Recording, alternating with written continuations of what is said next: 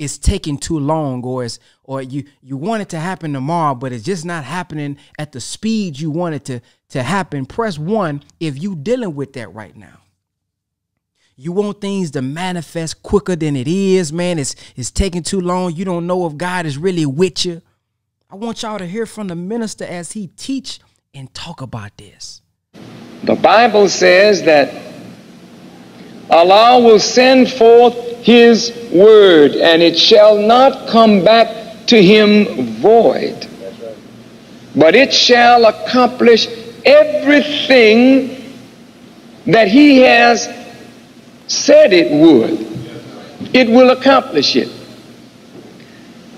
In spite of what you do or I do or we do, God is the doer. And if you don't do your job, he's on his job. That's right. Yes, sir. None of us have the power to make God a liar. Great. There is no word that he spoke that can be said to be false, because he has the power to make every word that he spoke truth. But when God speaks, he speaks words that give us a picture of what he intends. Although the picture is a vision, the messenger of Allah said that vision is real. Yes, sir. It has to come to pass.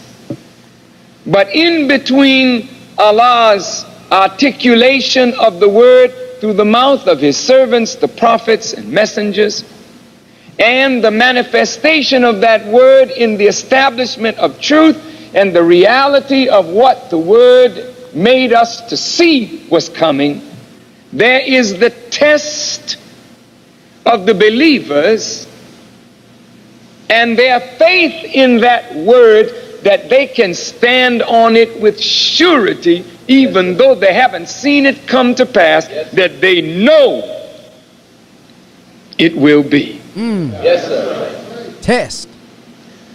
The believer is a very special person. The believer is the beloved of God. Because I want to stop right here real quick. I want to interject. You know, it says that he's saying that the believer is the beloved of God. And then I read also in the Quran where it talks about you do the duty, you deliver the message, that Allah will protect you from the enemies. And that alone, and this is how I'm interpreting this. Y'all may see this another way. How I see that is, man, my main objective is just to make sure that I don't give a damn what nobody think. You keep your hand in his hand and just strive to remain a believer. Because if the believer, he ain't no respecter of persons. If the believer is the beloved of God and the believer is going to be the winner in the end, I ain't got time to be trying to figure out what everybody intention. I don't know none of that. I'm not the supreme being I shouldn't even waste my time trying to figure out everything. But if I remain and stay focused on me being a believer, then I know that they're going to be backing me. And no matter what is happening, what I'm going through, I'm going to come out of it on top because I remained a believer. But when I get outside of that, become a disbeliever, or my actions say disbeliever, now I should be fearing. Now I should, be looking over my shoulder, because that protection now is removed. Man, it just makes it so simple to the fact that, okay, I just got to remain a believer. What is a believer? Remain on this duty. And then I ain't got nothing else to worry about, because the God got the rest. That's just how I'm interpreting. I may be off, but that just brings peace to me. Man, I don't know what's going to happen. But I know behind the scene, when nobody else was looking, I stood on this. And man, it just brings peace to the mind. Believe in that which has not yet materialized. sometimes causes others who disbelieve to call the believers fools. Go ahead, brother. Go ahead.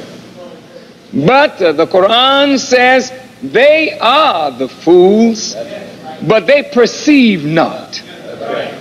While they mock the believers, they are in reality blinding themselves to that word, which if they allowed it to enter their ear, it would stimulate the brain to see, and the heart to believe, and the hands to work, and the feet to walk in the path, and they would ultimately walk right into the reality of that word.